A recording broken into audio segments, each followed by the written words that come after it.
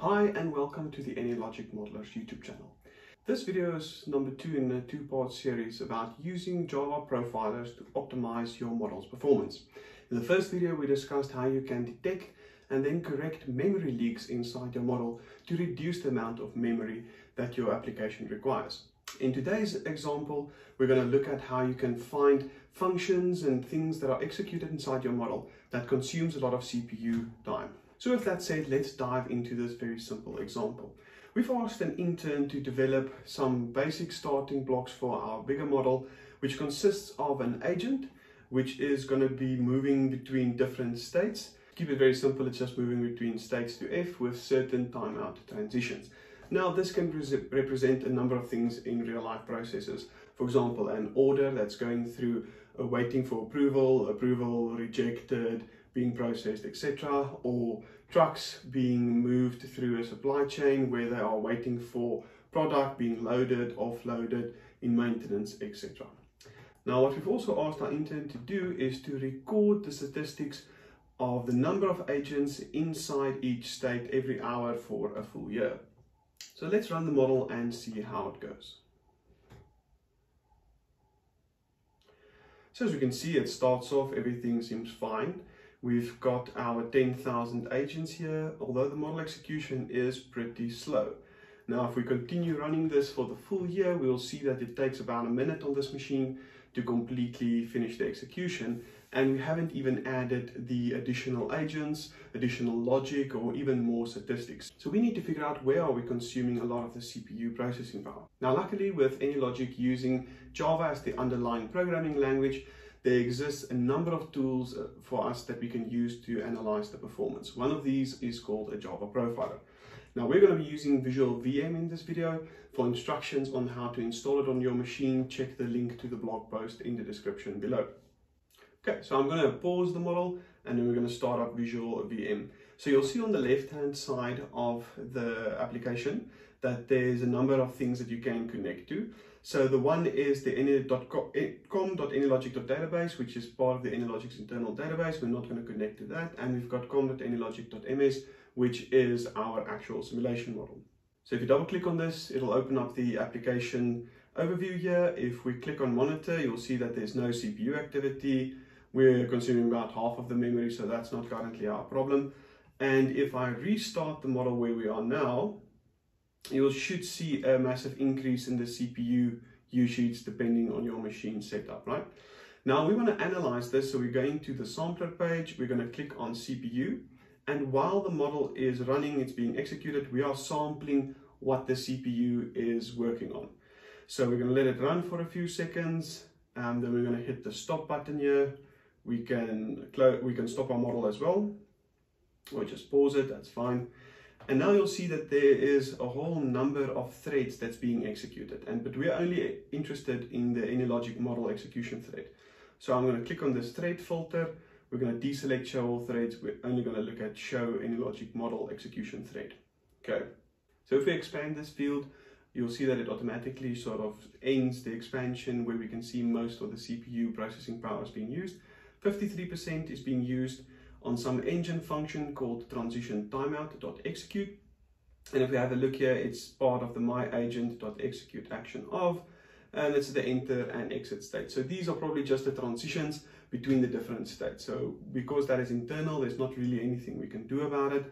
It's just the transition timeout, right? So let's close this one. Let's have a look at the next one, which is an event timeout. So it's an event that is created by the engine. And we can see that it tells down here to dataset.update and update. And we have a look here, collection, it's part of the AnyLogic utilities, find all. Okay, so we can see there's a function called find all, which is used when updating the data sets inside the model. So we've got 6 data sets here, and it's the data sets that live inside the chart. So let's get back to our model. We can close this one now, and let's have a look and see what the intern did inside this chart update function, because the transitions between the states in the state chart is not something that we want to do anything about. And here we can see that, the intern looked at the blog post we did recently about the predicates using lambda functions and the useful utility functions inside AnyLogic, find all, find first, etc. and they use the find all function when getting the value for the number of agents in state A, B, C, D, etc. And this is the culprit that's taking too much time. Now, once that you find the cause for your slow execution performance, you need to do one or two things. Either you need to improve the performance of this function, like the find all function, or you need to call it less, right? So if we're calling the find all function 1,000,000 times, you need to try and call it only a couple of hundred times. Now, since this find all function is an internal function inside AnyLogic, we can't improve the performance of this function. So we have to go for the second option, which is trying to call it less. What's happening here is for every time that we update the chart, for every data set, we cycle through all the agents. We've got 10,000 of them, so that takes a bit of time. So what if we just cycled through them once, kept a counter for everyone that's in a specific state, and then afterwards add these counters to a data set? So this is a bit of work. Luckily, I have done this beforehand. So if we look at the optimized example that I've got here, you'll see that I've created 6 data sets.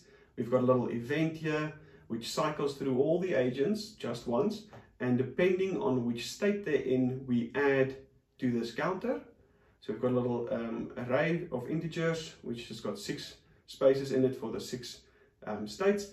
And then at the end, we just add them to the database. And we've changed our chart to now not recalculate anything, but rather just use the data sets that we've calculated.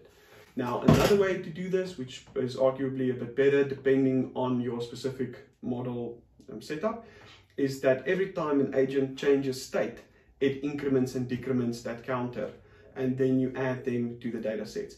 That way you save on not having to cycle through all your agents, but the agents now need to record their status change, right? So if the status change or the recording of that state is time consuming, you will save on the cycling through the agents, but you'll lose on the recording of that statistic. Now, there's no general rule to say which is better. You need to make the changes and run your profiler again. So with that said, let's run our optimized version. Let's analyze it in the profiler and see how much better that we actually do. Okay, so the model is being executed. We go back to our profile, you'll see that the old model has now been grayed out. And if we upload the new model, we have a look at our sampler, we have a look at the CPU speed, let it run a few seconds, then we can stop it. We are only interested in the execution thread. And if we drill down here, we can see that now this is taking a mere 14% of the CPU time versus the 40% that we had previously. This event is that execute action of, and you can see there's nothing more that we've got here. It's literally just running through that function. And our transition timeout, which is still the transition between states, which is not something that we can do about unless we reduce the number of agents or we completely change our logic. So that's it. If you want to learn more about profiling for memory optimization, please watch the first video. The link will be in the description below. Or go and read some more on the blogs on the AnyLogicmodeler.com. Thank you so much for watching. See you in the next video.